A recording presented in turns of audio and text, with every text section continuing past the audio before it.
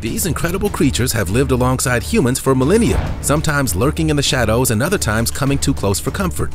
No matter how feared or misunderstood this epic species is, there's no denying the sheer majesty of the wolf. They've been known to roam for thousands of miles in search of their soulmates and even eat out of the palms of human hands. And this complex and mysterious creature has captured our imaginations since the beginning of time. From real-life giant direwolves to the small, adorable wolf that's being terrorized by domestic dogs. These are the 15 wolves you won't believe actually exist. You just go straight in and sit on one of those logs. Okay. And then the kids are just gonna come all around you.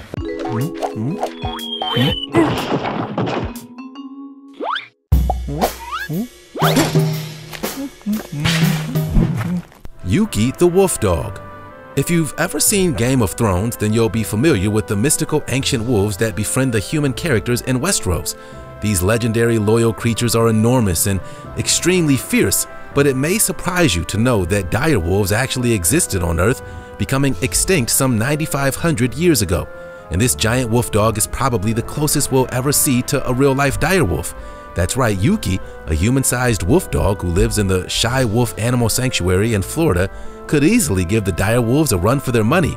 At 5 feet 4 inches and 120 pounds, this massive canine was rescued from a kill shelter in 2008 and brought to the sanctuary to be taken care of. He's 87.5% gray wolf, 8.6% Siberian husky, and 3.9% German shepherd. Due to the fact that Yuki is a wolf hybrid, he's considered unadoptable by animal services, so you might want to think again before going out and getting your very own pet wolf. Hey, did you know that if you smash the like button, subscribe, and click the notification bell, you're more likely to win the lottery? So what are you waiting for? The journey of OR7. This awesome animal is probably the most famous wolf in the entire world, known as OR7 by researchers and nicknamed Journey after an interactive naming contest. This amazing wolf was followed on an epic trip across the United States thanks to his tracking collar. Leaving behind his family in Northeast Oregon, Journey headed southwest, even though that meant venturing into an area where wolves had previously been hunted to extinction. The odds may have been stacked against him, but incredibly, OR7 not only survived, but he thrived, heading all the way to Northern California, traversing across regions where no wolf had dared to go for over 50 years. This brave animal managed to stay out of the way of hunters, poachers, and highways, traveling for over 1,000 miles. While the world watched him in eager anticipation, Journey became the first confirmed wild wolf in Western Oregon since 1947, and the first in California since 1924. Talk about a trailblazer. Eventually, Journey found a mate and settled down to start a pack of his own. But no one will forget about the extraordinary adventure that this wolf went on to find the love of his life. Wolves of Ellesmere Island. The wolves of Ellesmere Island live in one of the most remote areas of our planet, deep in the Canadian Arctic. Yet this place is so far away from society and so freezing cold that people rarely ever step foot in this remarkable terrain. Temperatures can plummet to a whopping -50 degrees centigrade, and darkness can last for 24 hours a day during the winter, so these tough wolves have to hunt by the light of the moon, relying on their sense of smell and sound to track down their prey. These wolves can catch a whiff of their next 2 miles as far as 2 kilometers away. These Arctic wolves see humans so rarely that they have no reason to be scared of people, and can even be petted and fed by visitors. Only a handful of scientists have ever studied them, and documentary film crews have been delighted by the friendliness of these apex predators. These smart and versatile wolves have been known to travel for over 6,000 kilometers in under a year, surviving for as long as 9 months at a time on the road. These beautiful wolves certainly aren't shy, but they are experts at survival. Slavic and Julieta. Slavic the wolf traveled a whopping 2,000 kilometers across Europe in search of a soulmate. Yet sometimes you really do have to search far and wide to find the one. After all, there's no dating apps when it comes to wolf packs. Leaving his homeland of Slovenia in 2011, Slavic walked all the way to Italy, trekking across the Australian Alps and even swimming across the nearly 1,000-foot wide Drava River. A local college's biology department was tracking his every move with a collar that transmitted his location every 3 hours. They were shocked to see the extreme distance he covered, and shocked even more that he had crossed not 1 but 2 large highways on his travels. Once off-road, the wolf headed into the mountains, hiking through 20 feet of snow as high up as 8,500 feet. Finally, this exhausted wolf found himself in Italy, where he met Giulietta, a female wolf, and they settled down to start a family. At first, she gave birth to 2 cubs, later having 3 litters in 3 years, and researchers estimate that they may now be parents to over 18 furry bundles of joy. It was all worth it in the end.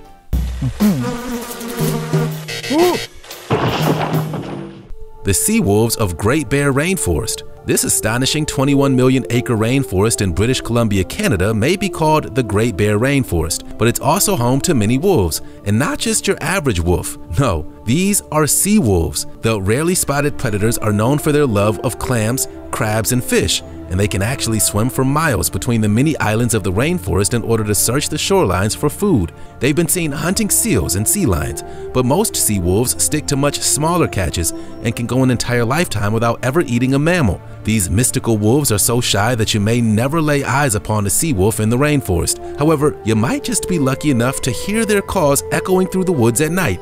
For the First Nations people of the sea, these enchanting canine creatures who swim like otters and hunt like bears are considered to be an admirable animal, treated with plenty of respect. These wolves sure are one of a kind. Have you ever heard of the sea wolf? Let us know in the comment section below. The Indian wolf. The Indian gray wolf and the Himalayan wolf are 2 unique wolves found across India. These unusual looking wolves have short, thin fur that helps them to stay cool in the extreme heat, and they're also much smaller than other wolves, growing up to 3 feet long. With grayish, reddish hair, you might think it's a coyote, and it's a wolf. Another peculiar feature of these Asian wolves is that they very rarely howl, despite the fact that howling is known to be a vital form of communication in many other wolf species. Even though the Indian wolf doesn't seem to talk to its wolf pack, they are still extremely special, forming strong, unbreakable bonds with their pack. However, this surprising wolf is facing a threat to its population. With less than 3,000 wolves left in the wild, thought that farmers and poachers are slaughtering these wolves to protect their livestock, leaving the species in danger. Will humans and wolves ever be able to live together in harmony? Only time will tell. The incredibly rare red wolf, known as the Florida black wolf or the Mississippi Valley wolf. This endangered creature is not only the rarest canid in the world, but also one of the rarest mammals. Once found across the southeast of the United States, they now roam only in the most southeastern parts of Texas and southwestern regions of Louisiana. These fast-moving wolves can reach speeds of about 48 kilometers per hour while hunting, always walking on tiptoe when they move. This magnificent red wolf was almost driven to extinction by poachers and the destruction of its natural habitat, and it's been listed by IUCN as a critically endangered species since 1996. Some sources even claim that the rare red wolf is in fact extinct in the wild and can only be found in captivity. We hope it's not the end of the line for this majestic creature. The battle is on to save the rare red wolf. Werner Friend's wolf pack. This former German paratrooper is at one with the wolves. No, really. Werner Friend is famous for his up-close and personal relationship with a fierce wolf pack. After raising these incredible creatures since they were pups, he became the alpha male of the pack, earning their trust and asserting his dominance. We don't know a lot of humans who would be brave enough to stand up to a wolf. He reared as many as 30 wolves by hand, learning all about the complex social structure that is the wolf pack. It takes a special kind of person to walk amongst the wolves, living alongside these incredibly diverse wolves who hail from Europe, Siberia, the Arctic Circle, and Mongolia. Werner had such a close bond to the pack that they actually ate meat right out of his mouth. A word of warning to all the wolf fans out there, don't try that at home. The Yellowstone wolves. When Yellowstone National Park first opened way back in 1872, gray wolves ran free in the woods. However, they were sadly viewed as an undesirable predator, leaving hunters and even park administrators to kill these glorious creatures with no restrictions. Inevitably, the Yellowstone wolves soon died out in the area, but in their absence, other problems started to arise. Elk populations grew out of control with no wolves to thin out their numbers, and soon the park began to deteriorate, with much of its land eroding and plants being demolished thanks to the unchecked grazing of the elks. Aspen and cottonwood were suffering while the elk numbers rose, and soon wildlife officials realized something had to be done. The answer? Reintroduce wolves into the park. Yet turns out we really need wolves after all. In 1995, 14 wolves were captured from Jasper National Park in Canada and brought to Yellowstone. The elk problem was finally solved and the wild plants began to grow back. However, the delicate ecosystem was still out of balance. Coyotes, who had thrived without wolves, were now down by 50%, and the foxes were running rampant without the coyotes to keep them under control. With lots of foxes roaming the park, suddenly animals like rabbits and young deer were in danger. Yet the Yellowstone wolves teach us a valuable lesson in what extinction can do to a whole entire ecosystem. Everything in nature has a place and a purpose.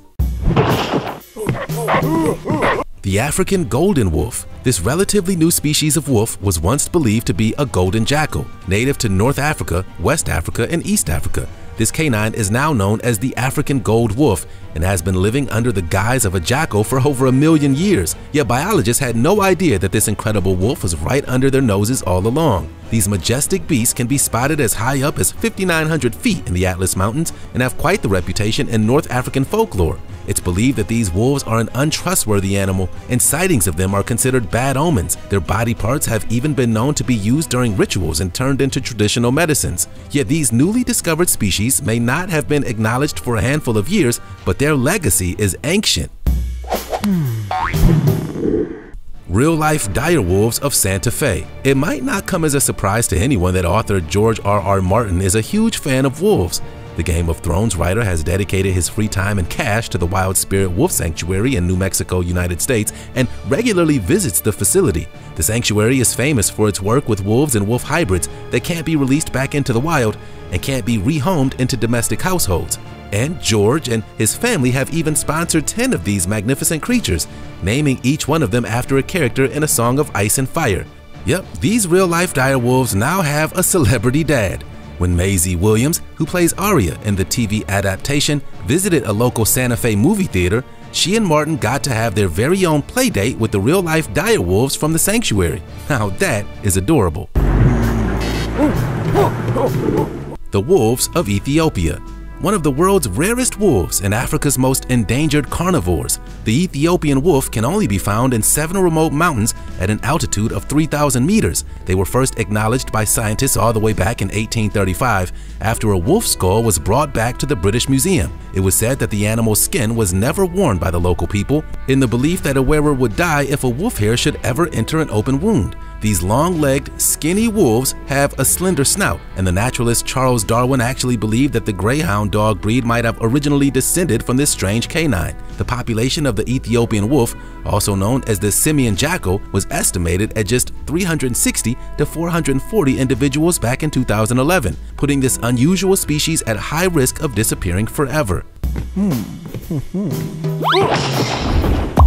Darwin's fox. They may be called foxes, but these canine creatures are 100% wolves. With a body length of just 21 inches and a tail length of 9 inches, these tiny wolves weigh just 2 kilograms. They were once classified as critically endangered. However, these mini wolves have now been downgraded to endangered after their population showed signs of some growth. They're omnivores who feast on both meat and fruit and are named after Charles Darwin and belong to the genus Lycolopex, a distant relative of wolves. However, their biggest threat are actually domestic dogs. Yet these might be the only species of wolf that can be overpowered by a dog. In fact, they will actually avoid forests where they know that humans walk their pets off the leash. Yet being small and cute definitely has its downsides.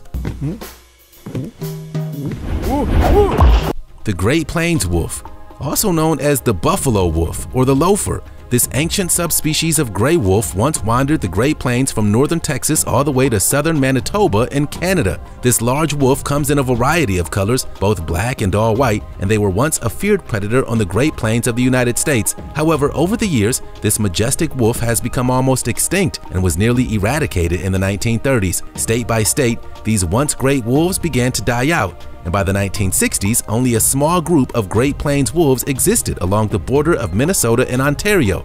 In the 70s, the buffalo wolf became a protected species, and this classification seemed to be effective in increasing their numbers. By 2007, they were removed from the endangered species list, and the population was estimated to be nearly 4,000 wolves in the United States. Who knows, maybe you'll see a Great Plains wolf in a state near you. The wolves of Labrador. This subspecies of gray wolf is native to Labrador and northern Quebec in Canada. Its fur coat is dark gray to almost white and is closely related to the Newfoundland wolf. Unfortunately, this glorious wild creature was aggressively hunted in the early 1900s, and sightings became more and more rare. Experts have found it incredibly difficult to spot the Labrador wolf in the wild due to the brutal terrain which they call home.